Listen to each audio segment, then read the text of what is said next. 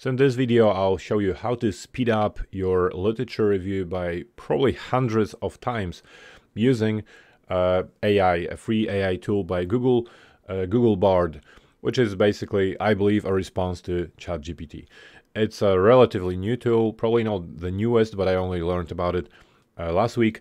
And I was told specifically that it's good for searching the web, and also providing you the source of information. So ChatGPT, of course, does the same thing. It's based on internet resources.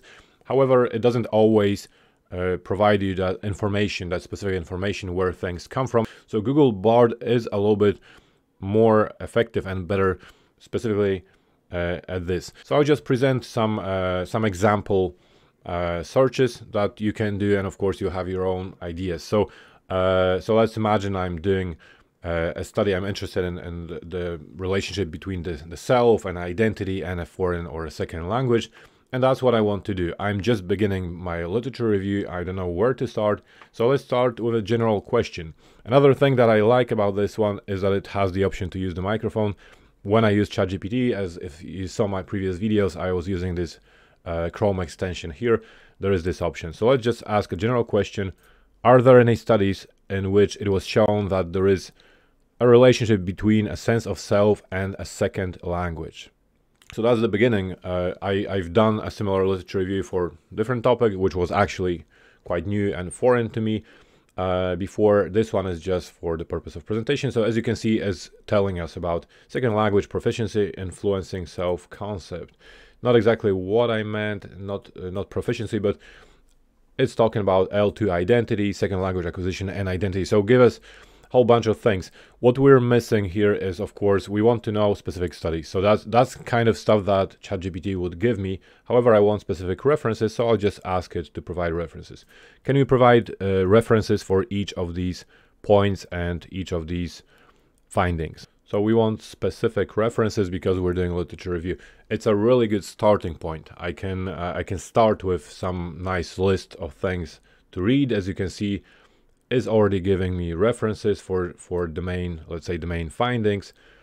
What I can do now is just copy and paste to make sure it doesn't get lost in our chat. Copy and paste it in a separate file, and these will be my things to read, basically. So things I wanna find next. Now, if I want to continue my search, or maybe specify it a little bit more, or maybe I've already started to read, because as I said, this is initial stage. I'm just exploring the topic. Maybe I'm lacking the vocabulary, which is pretty normal as you only begin to read into a certain area. But now I have more specific questions. So you can ask anything. According to these studies, is there any difference between identity and self-concept? So again, I'm trying to understand what I'm dealing with, basically what I should read. And now it's telling us about the differences. I'm not sure what the drawings are, but it's actually good. That's another strength of this software. It uses a variety of visual aids as well. So it sometimes gives me photos of book covers and things like that. So it's talking about self-concept and identity and things like that. So let's just ask it quickly.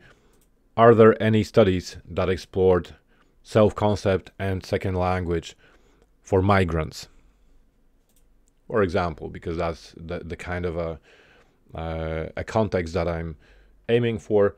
And again, it's giving us a nice list of sources to read.